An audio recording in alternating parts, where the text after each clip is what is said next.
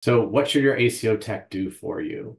Um, when we think about this question, we think about it in a capability stack. And I'm borrowing one of my good friends, Katie Lance's information. She presented this early in 2023, but the value here, I think, as you think about how to approach your opportunities for success still remain strong today.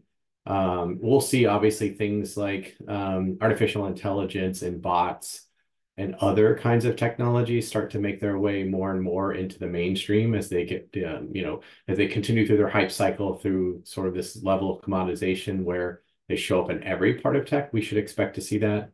But pretty much for you to be able to take risk or for your ACO to be supportive of you, you have yourselves a bit of work to do. Most organizations have started the discipline of understanding at least how to move to electronic health records. Be mindful that depending upon where you are in the healthcare economy itself, or the ecosystem of the healthcare economy, you could be in a place where ONC, doesn't require your EMRs to be, fully certified against 2015 standards. The reality is, as soon as you start to move into risk, those requirements become, sort of on paper as regs with penalties and or complete, gatekeeping, keeping you from achieving any kind of participation in these ACO kinds of components. So be mindful. If you haven't solved for that initial part from an interoperability perspective, which is what the ONC measures, in those requirements, is how open is your electronic health record for being able to exchange data and make itself sort of relevant in today's interoperability fabric. So if we start at the bottom of this stack, interoperability is it was a buzzword 15 years ago. In many cases, it still is fairly hard to implement at scale. Interoperability, by definition, largely means that your interactions with your patient populations are not only visible to your staff employed by you all, but could be made visible and rendered explicit to other clinicians that might also be treating those patients. In theory, it is an elegant and excellent concept. In practice, it's tough. What makes it tough isn't just the technical hurdles, it's identifying patients. So I'm known as Jeremy Powell as a patient, but my address has changed, as recently as 2014.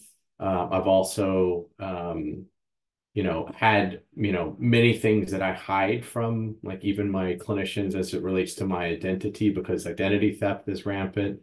So like being able to pick me out of a data set, even if it's tied to an electronic health record, and making sure that's the same Jeremy Powell that I am with my demographic detail is made hard because I don't often want to share things that are common identifiers. I don't share my social security number. I'm not likely to share unless required anything about my identity because it's such an easy thing to pick up in places that aren't all that secure.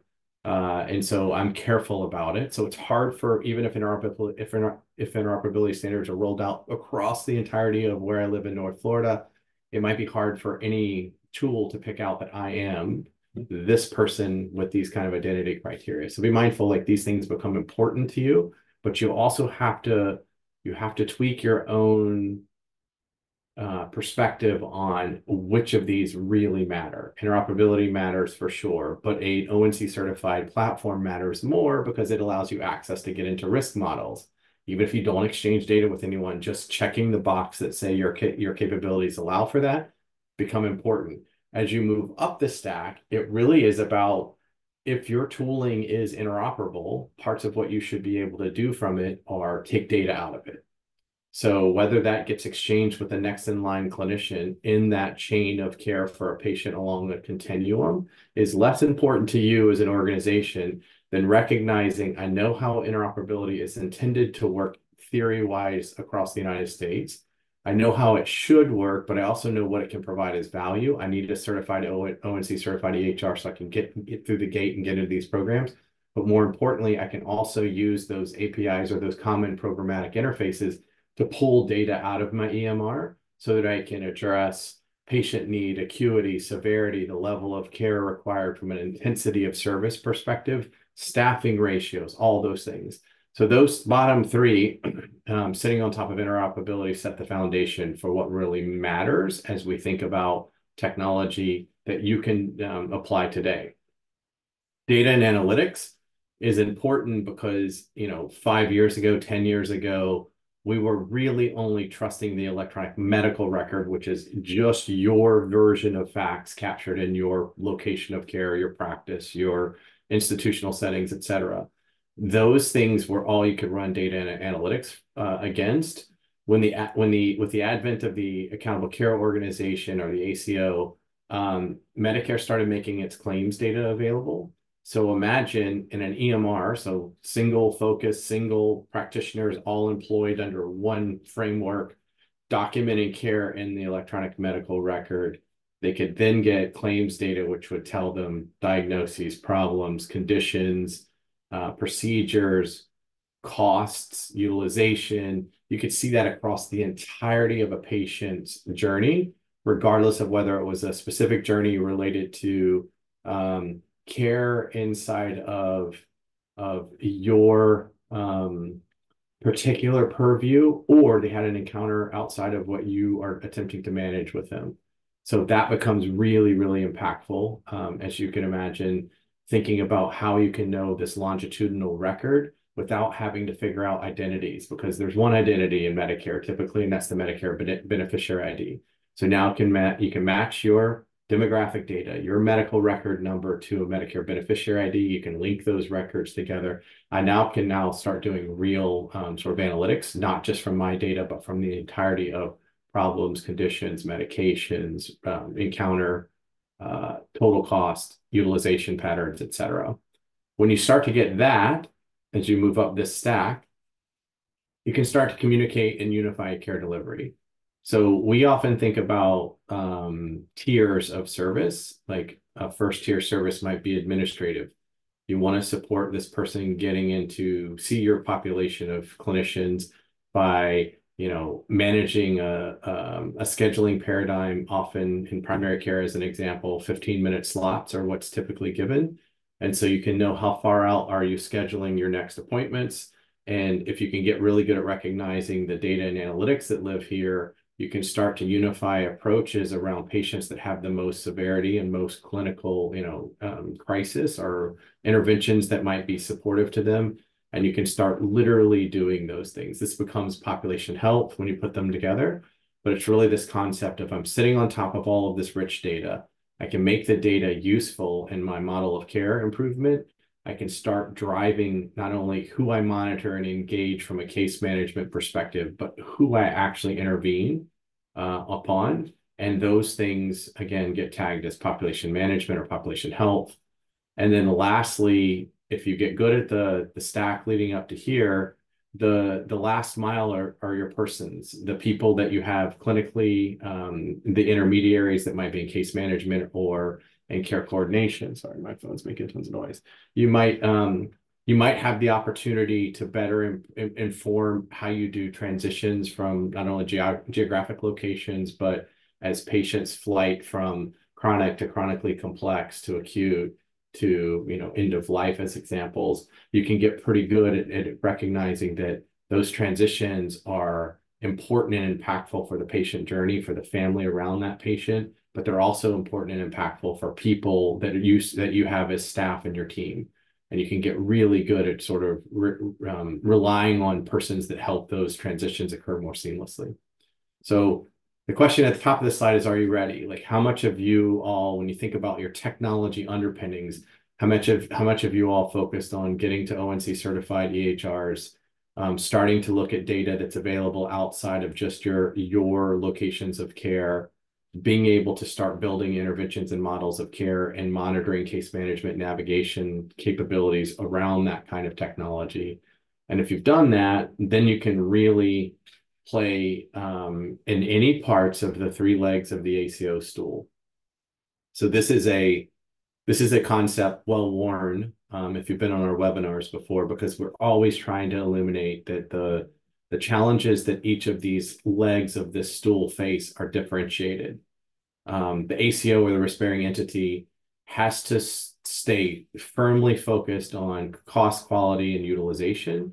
And so we'll start with them, but I'm going to run us through just briefly again the technology underpinnings that help all three of these entities. As a reminder, the risk-bearing entities, the ACO in this conversation, the participant is the group, usually a 10 in a set of NPIs. 10 is the tax ID number of the group.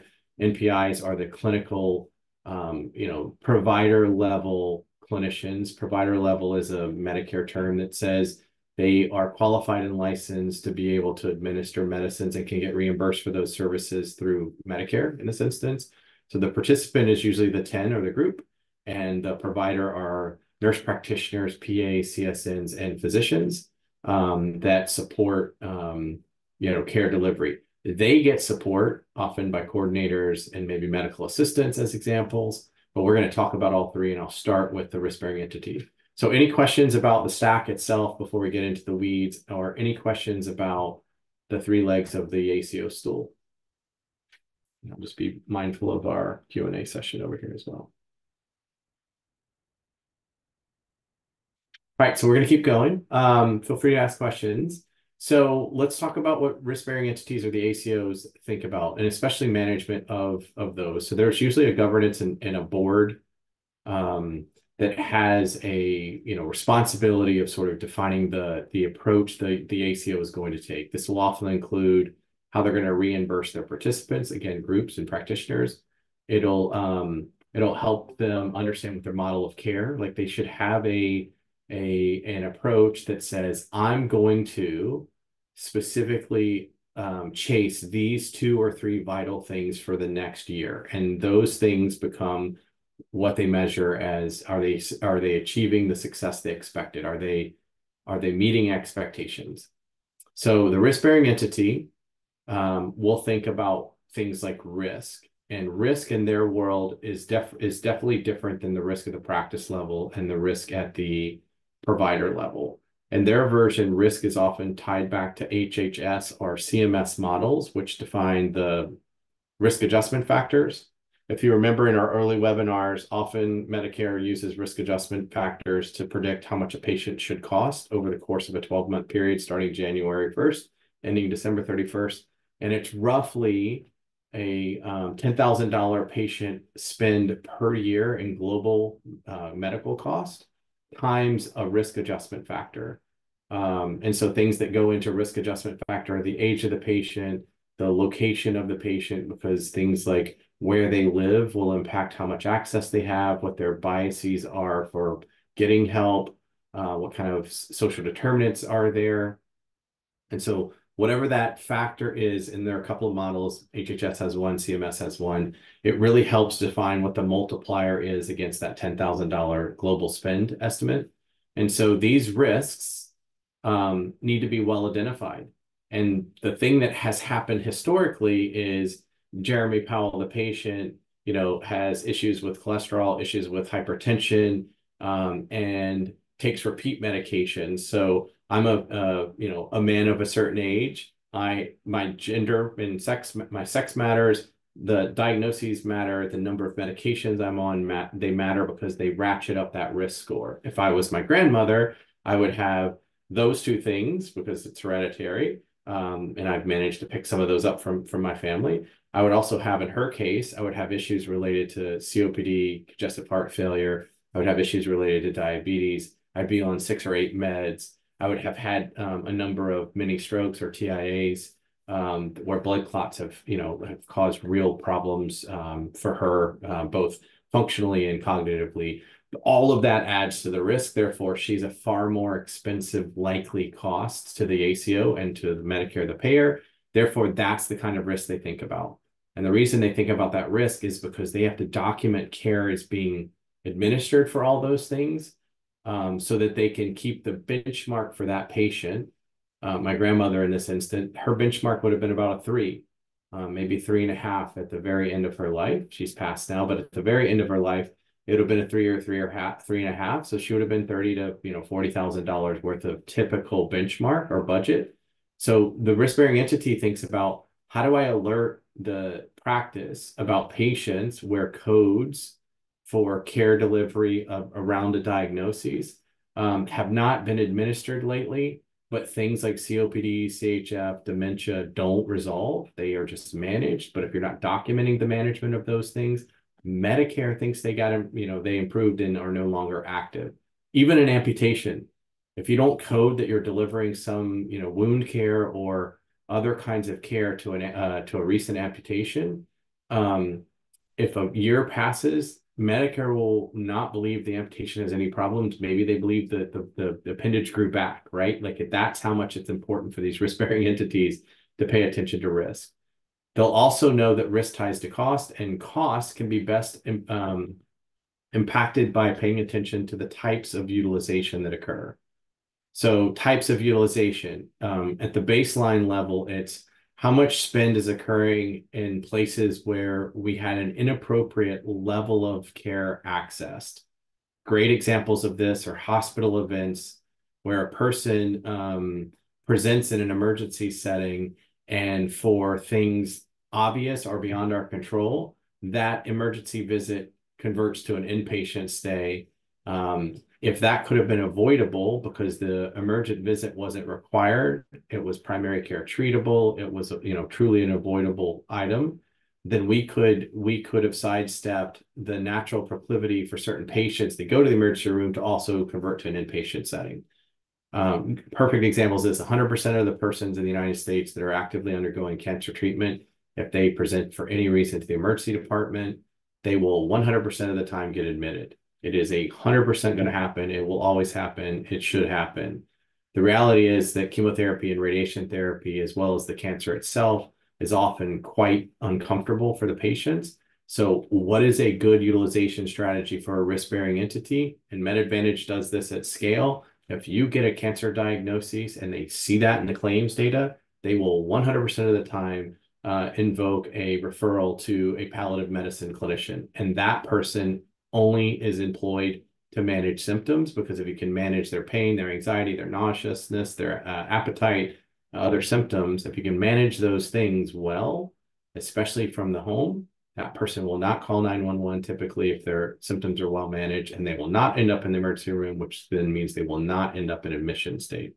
So that's a thing that they think about when they think about, like, what can I do that is an incremental set of services that I could apply in certain conditions, where if those conditions are met, a trigger happens and you now have this thing that will improve the patterns of utilization for healthcare. Anyway, good example of that. Often we see works very much an ACO or MedAdvantage or managed Medicare type approach. And this is all they think about. How do I roll out something that allows us to manage the medical cost model? The other things they think about are things that are tied together: leakage and attribution. Attribution means who is aligned to this particular contract for MSSP ACO or ACO REACH. It is a prospective model in many cases, which says you've been treating these patients for this type of care under an evaluation of maintenance, or E&M code, which is a primary care related service. Therefore, we think you are the primary care. We're going to attribute the patient to you in this model. Leakage is where that doesn't continue, at least according to how Medicare reviews the claims. Somebody else becomes more of a care delivery apparatus for that patient, and therefore that person who is attributed to you leaks from you to another attributed provider. So really hard to manage patients over time if you don't get to keep the same ones. So these things tied to risk are really important, because once you start teaching people what to do under certain situations where your utilization pattern and access patterns start to improve, you don't want to lose them. And so these things are examples of what risk-bearing entities really think about, and their entire technology, all of it, is built to think about these things, to be able to do predictive analysis around what's likely to happen if I do the same thing for the entirety of my patients. Who are likely to be my patients that get admitted, patients that end up having a high probability of being in the ICU because of the level of need, patients that are long-term stay and skilled, facility kinds of probabilities. That's what they predict. And then they build models of care with you all as the participants. On the next slide, they build models of care that they believe you can make actionable. So what's really cool here is for the first time, you have organizations whose total mission is to eradicate disease and manage symptoms and to allow people to have the highest quality of life possible with their disease, are now participating together with organizations whose whole goal in life is to think through, if I know as much as I know actuarially, if I know as much as I know from all of this rich claims history, can I partner with groups, practices, can I partner with them in such a way that we can bring what we know, which is attribution, risk management, cost prediction, quality, et cetera? Can I bring it down to things that they can know and do? So what are the practices typically when they're doing this well? What do they know and do? They know how to build actionable insights and then promote those things into the clinician's view, so that you can really have an impact at every encounter, whether that's point of care or in between encounters called case management or care coordination. So I'm going to skip the things that the ACO is going to give you. They're going to give you evidence, often in the form of a list. Like, this is your attributed patients. These are the patients you need to code for. The code means you need to document care for diagnoses. That's risk management. These are the patients, I'm moving down this list here. These are the patients that are frequent faces in the emergency department. These are persons that are the highest probability of being surprise catastrophic expenditures. They literally know how to predict and give you an estimate of who's going to be the costliest cases for the next 12 months, who's going to step outside of what's required from a quality perspective and break our opportunity at getting shared savings because we have to meet certain quality thresholds. How are you doing against those quality measures? Like, how are you performing against, gaps in care? Your diabetics aren't getting HbA1c every 6 months, an eye and foot exam every year. You're not going to get a quality performance bonus. So they're going to look at those things. Once you get here, this is where you pick up the reins. So if you think about the things that practices want to tell their clinicians, they want to tell their clinicians, hey, your patient's not taking metformin and they've been diabetic and you've prescribed it and they were taking it, but now they're not. They're not compliant with metformin, which is what's managing their HbA1c and diabetic symptoms. That's a problem.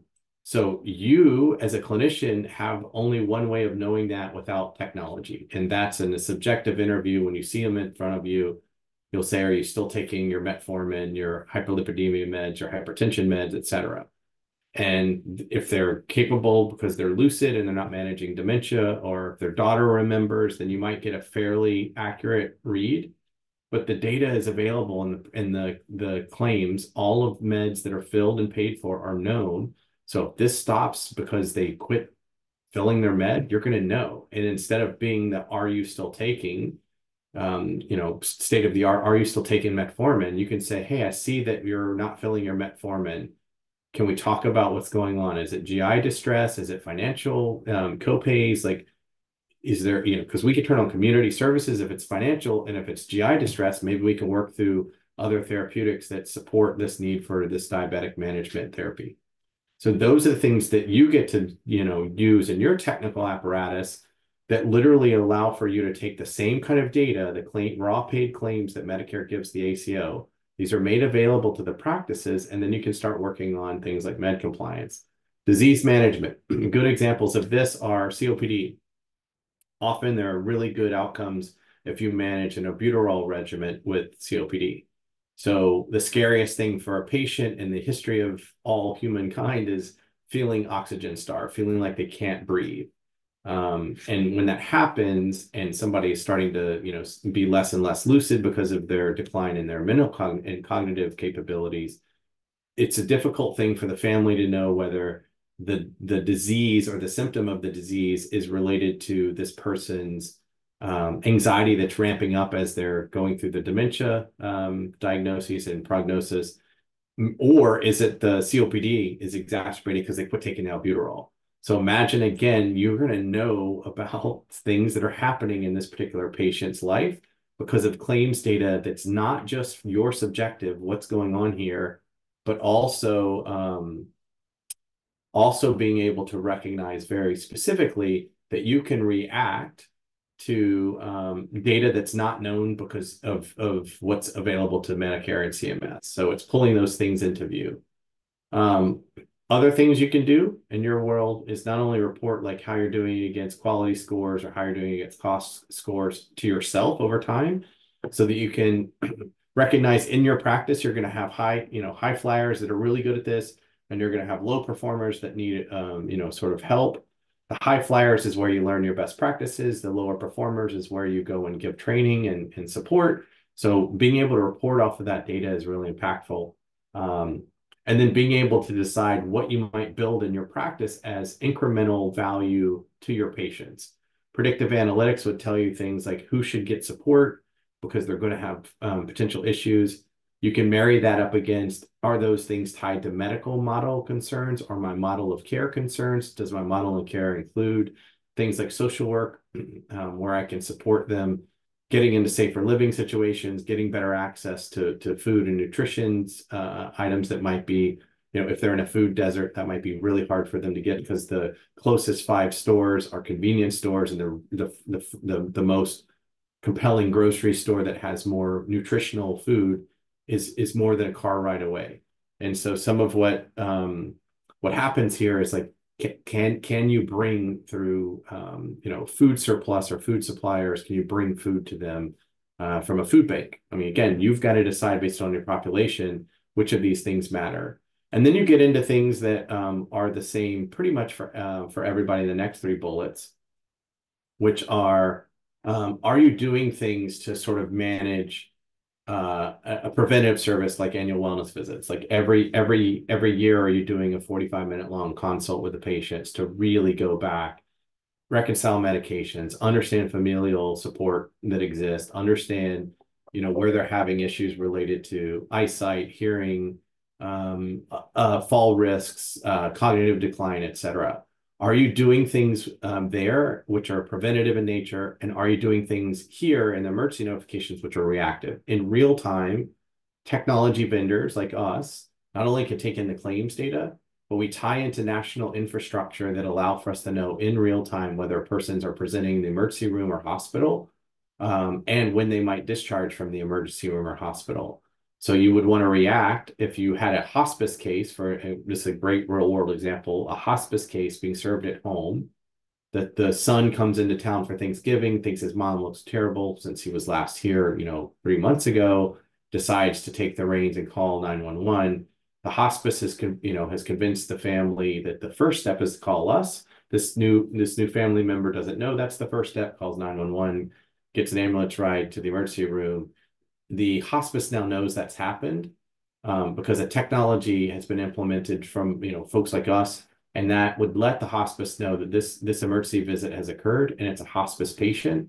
Literally, hospices will pick up the phone and say, we have contracted beds for general inpatient services there. Let's get her into a general inpatient bed, not into a traditional med surg or ICU bed, because this has been a format that's been well patterned just by paying attention to that admission notice that happens in the emergency room.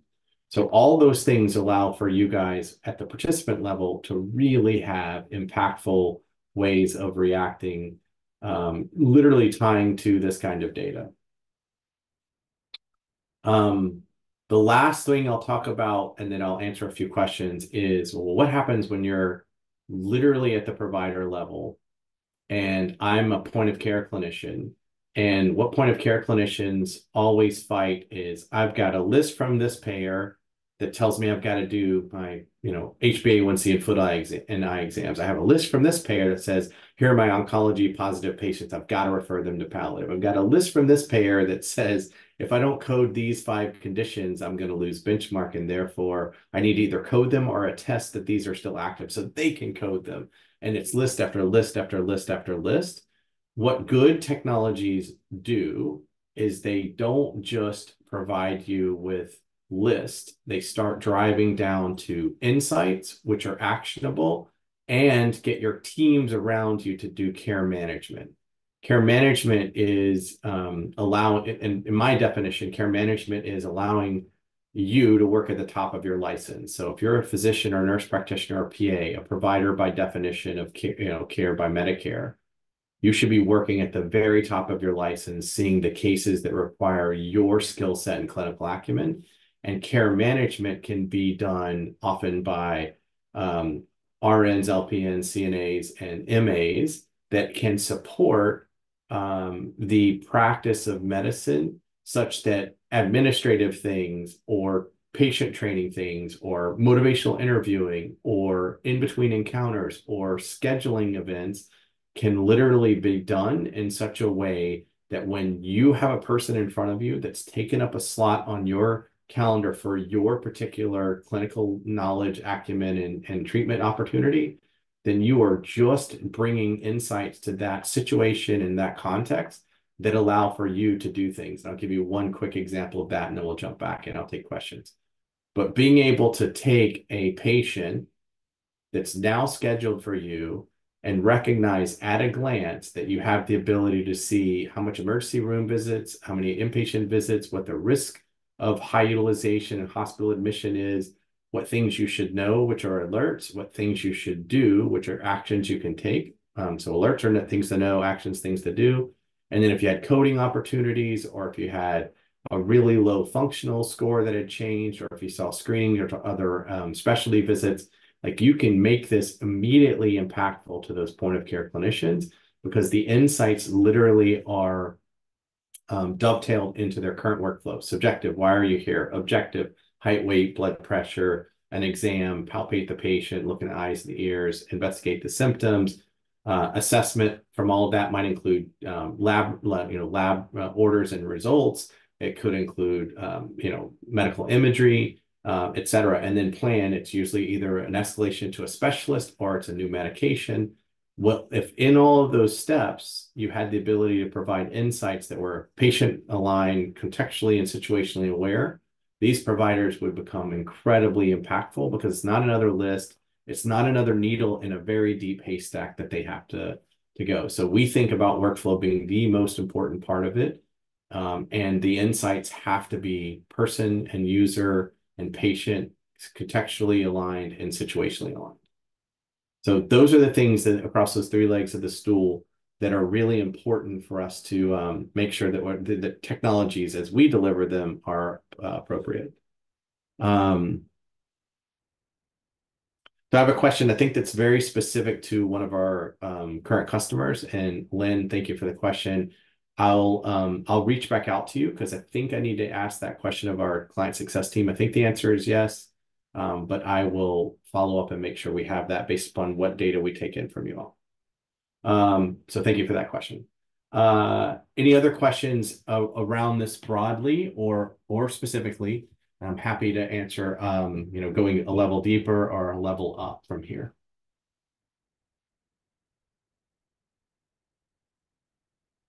All right, we'll keep on moving. One of the things that people always sort of get a kick out of is like, well, what does it mean when I risk stratify my population? So it means very different things based upon the maturity of the organization, their focus on which three legs of the stool they are, and what matters to their success. The things I would tell you that the most mature organizations are thinking about isn't just the CMS or HHS HCC hierarchical condition code risks. These are the things I talked about before: age, demographics, where do you live, what's your sex, what diagnoses do you have, what medications are you on? All those add risk. Those are scaled through these two models, but there are a whole host of other models. Johns Hopkins has a huge tool that's been around for more than 30 years. Milliman's got a tool that's competing with it.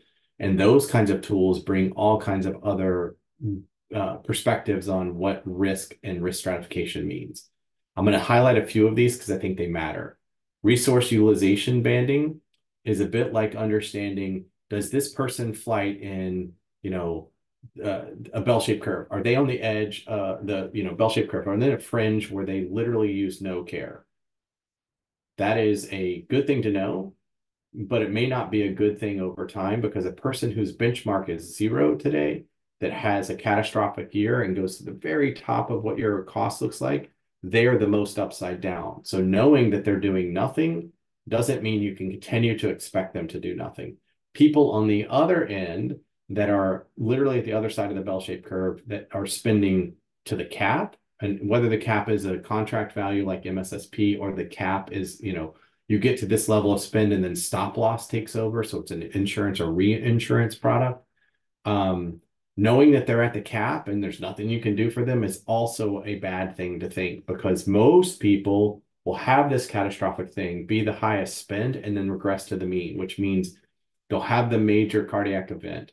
They'll have a substantial hospital stay that'll land them in post-acute where there'll be a long-term skilled stay, then a rehab, and then finally back to home or assisted living. They're now a new normal, but their costs went like this, and then it came back down to something greater than it was before. So that's regressing to the mean. They started, 10,000 to put them at the average. They have this major cardiac event and all those kind of care journey I just described. They get back into assisted living or to home, and they don't come quite back down to where they originally were, but they come really close to that. You want to try to find the persons along that journey and be aware of that happening. And one of the ways to do that isn't just to look at the ends of the bell-shaped curve and to know how the no resource utilizing group works and how the high resource utilizing group works. You want to consistently chase what's called rising risk. And so the way you chase rising risk is trying to look at, well, what's the probability of this person, not looking at their spend before or their utilization before, but looking at the complexity.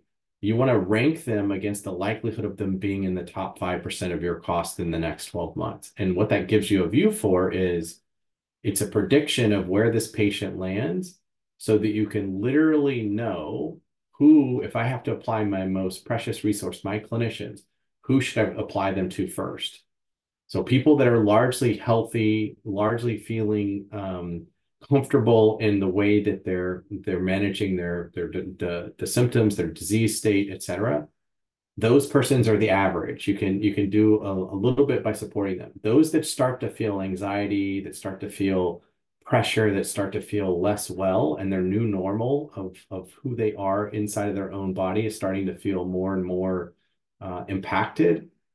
They won't have the necessarily words in the beginning to know that that's the case. But what their data will tell us almost always is they're going to more visits with different physicians. They're starting to build a broader care team. Those care team members are starting to apply more medicines. Medicines, by their nature, often have side effects. Side effects often cause a low-level disturbance in the body of the person. The more that you add, the more that becomes normal.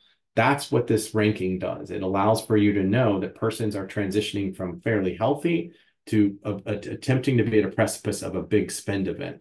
If you know that, parts of what you can do is meet them before they have the cardiac event, the hospital stay, the long-term skilled stay, the rehab stay, then they're back home. And that's what tools like this, if you're doing it well, really start to look at. They start to literally look at how can you rank the patients who are probable for having a crisis event, an exacerbation of symptoms, and a really bad outcome.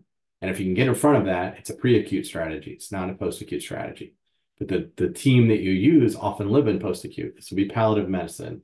This might be home health. This might be non-skilled care, which in most cases is bathing, toileting. It's the stuff that they're trying to do themselves because they're feeling so out of breath or so impacted by the change of their medications. They just don't know where else to go. And if you can support them, you can help them get things resolved before it becomes a major event.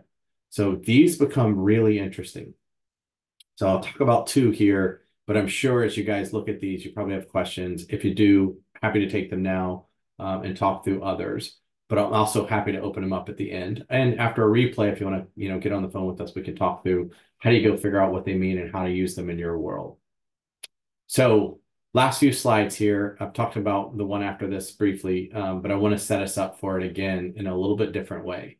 If you think about what we're in the business of doing, what the mission of our company is, there are a number of data sources, and those data sources, though interoperability is a concept, those data sources don't likely flow with real fluidity and transparency and sort of objective value. They don't flow to your users in any meaningful way.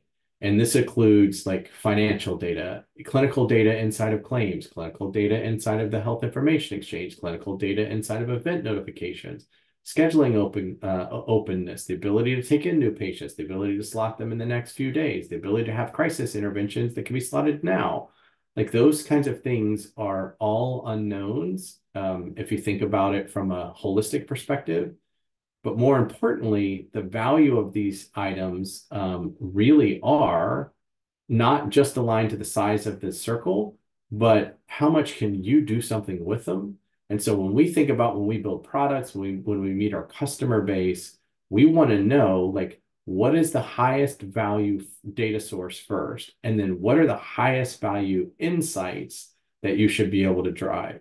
And if that's going to be the two things you think about in the seesaw, someone in the middle should have really, really, really elegant perspectives on how can you make this work alongside your workflow? Like literally everyone who's anywhere, and other than a few paper-based practices, everyone who's anywhere doing clinical delivery of care is documenting care in a computer system called an electronic medical record or electronic health record.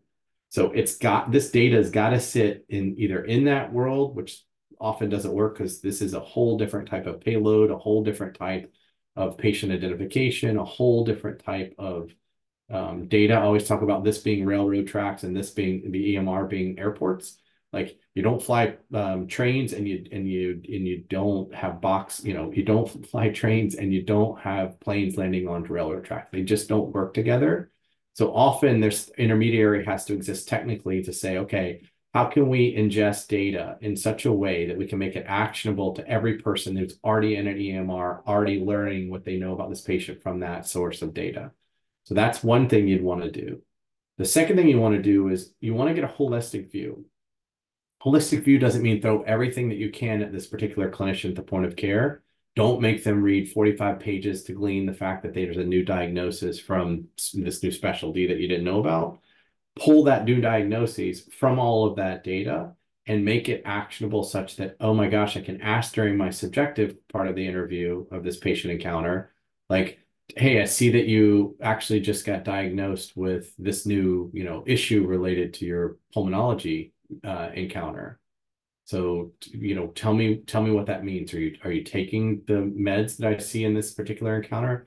Looks like you had a new albuterol med. It looks like you're also going to be doing some respiratory therapy. So it's a way to ask that more pointed question versus what we typically do as the state of the art today is we don't know any of these things happening over here. So we say, tell us what's going on. Why are you here today? What kind of symptoms are you having? And then we rely on our clinical acumen and our experience to try to drive the rest of the encounter. We have all this data. If you could make it insightful by making it not a list or not a literally a needle in a haystack, huge outcomes. The other things that are happening, and this is where medicine really is starting to have the business approach applied to it. It's hard to think of medicine and business in the same world because it doesn't work like most business. We don't know how much things cost. We wouldn't choose the cheapest eye surgeon to do my cataract surgery. Like cost doesn't fit into the equation.